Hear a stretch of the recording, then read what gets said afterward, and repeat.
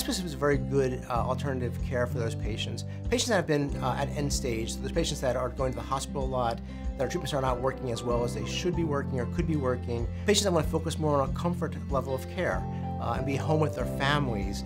Hospice can be very instrumental in taking care of those patients, make sure that the patient lives the best quality of life possible. And if we can help them meet that goal, then we've done our job.